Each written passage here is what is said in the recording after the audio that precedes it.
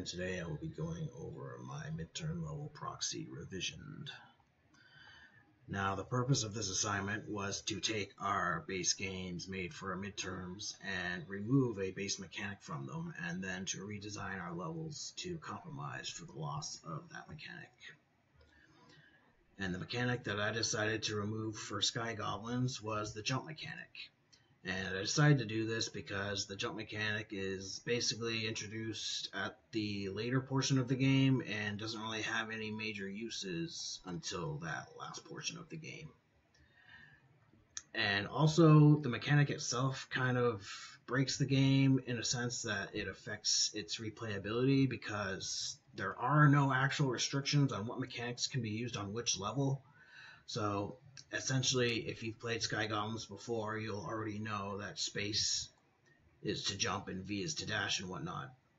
But when you play it for the first time, you wouldn't know that. You wouldn't know how to do the mechanics because you're starting out fresh and you just do whatever the screen tells you. But essentially, if you've played it before and you play level 1 again, you'll realize that you can actually jump in level 1. And so that essentially allows the game to be sped run at a bunch of portions of the level. You can essentially skip and jump over a lot of the enemies, and we don't really want that.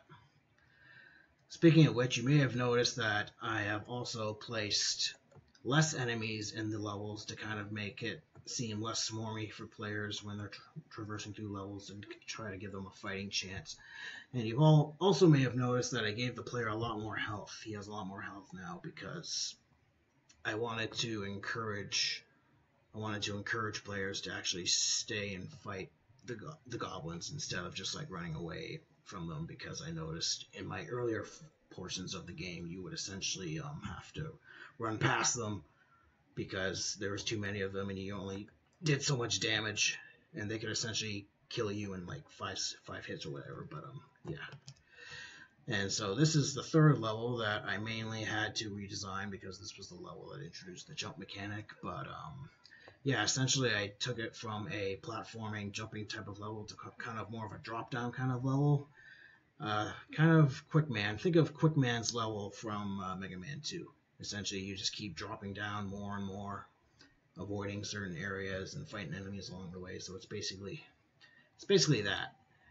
And so at this point, after you drop down a few platforms, you'll see that there's three paths that you can essentially take. And each path is different, and you'll have to instinctively know to press V to dash between the little chasm there. But yeah, essentially three different paths that you can just decide to take. Each one's different. One has no enemies, some have multiple enemies, and then eventually you all reach to this platform here, which is essentially the end of the game because you jump off here and then you reach the ground. So yeah, thanks.